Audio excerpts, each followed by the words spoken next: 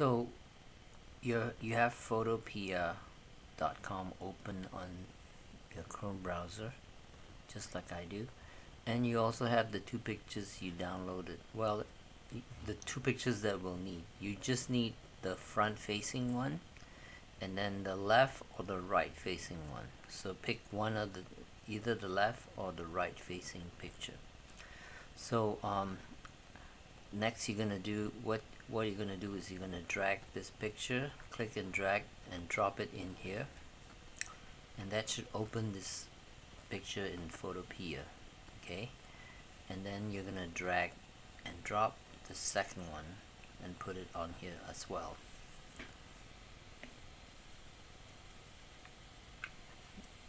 After that, you're gonna come to where it says opacity. You're gonna drop the opacity to about 40%.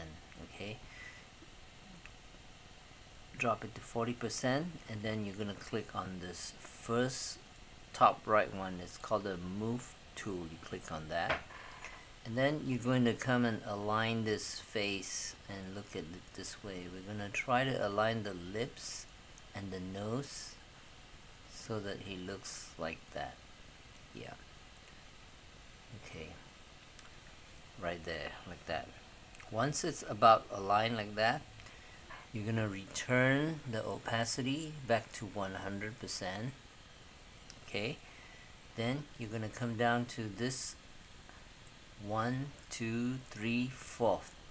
The 4th icon here, a rectangle, a white rectangle with this black circle in the middle. Click on that where it says add raster mask. Click on that.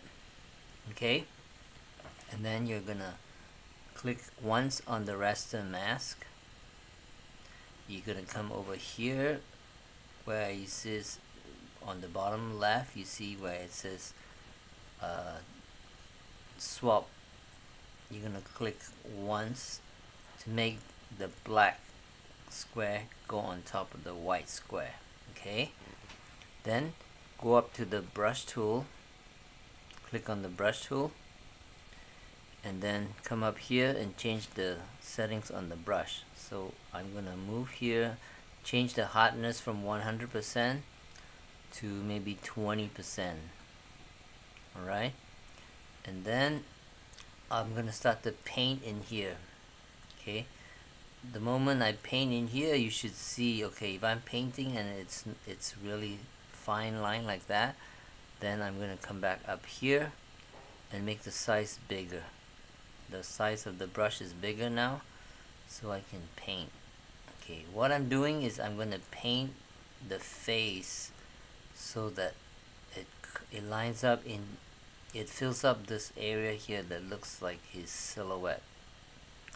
So I'm gonna paint that. If you make a mistake, it's easy. You just press the letter X. Like right now, I made a mistake, so I'm gonna press the letter X.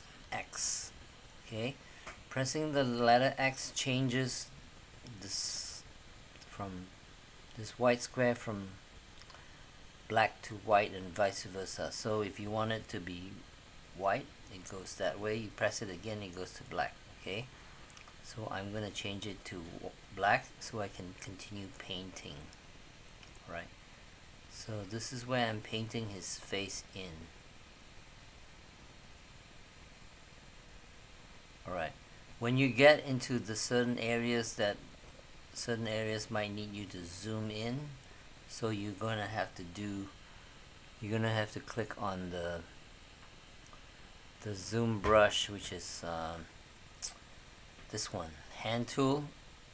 There, you click on it and it lets you zoom. Okay, the zoom tool is this magnifying glass, so I'll zoom in. Alright, then I'll switch back to the brush tool, and now you can see me painting better. Right there, like that.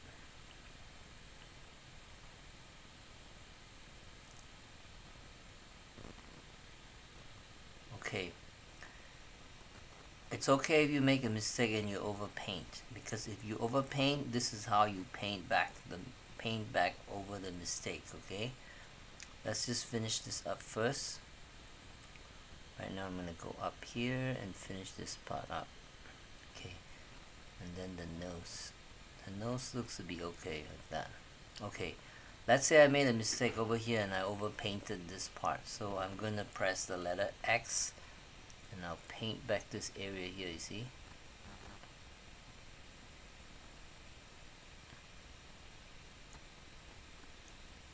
There.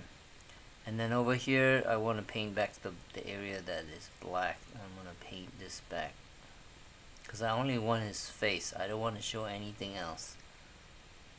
Just like that. Oh, I went the other way too much, so I'll hit X and I'll paint this back. Okay, and then hit X. I'm going to paint this to make it black again. So here we go. That's our face.